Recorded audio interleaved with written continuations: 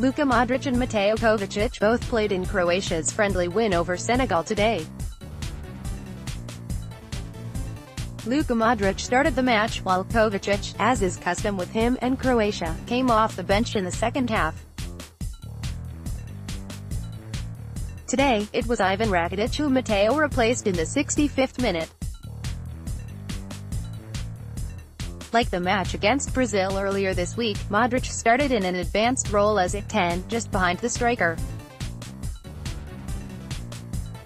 Though, unlike the Brazil game, he did not stay up the pitch long thick, nor was he the one leading the front line in pressing.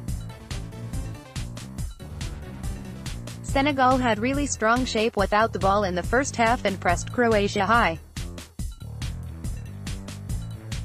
While the Croats did keep a lot of possession, they found it difficult at times to escape their half, and Modric had to drop deep not only to help with build-up but also to help more defensively, as Senegal were dangerous on the counter-attack, and both Sadio Mane and Ivan Rakitic gave Croatia a lot of trouble on the flanks. Modric did eventually normalize into his more familiar right central midfield role that he plays in with Real Madrid. He had some nice touches and turns all over the pitch, frequently fouled at that, took long-range shots, and did some defensive work deep on the right flank.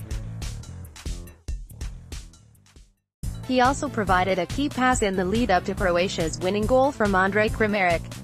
Not much else to write home about here. It was a humdrum throughout, as most of these friendlies tend to be.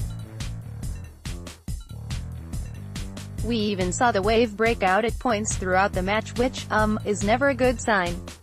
A nice win from Croatia here after their disappointing result against Brazil.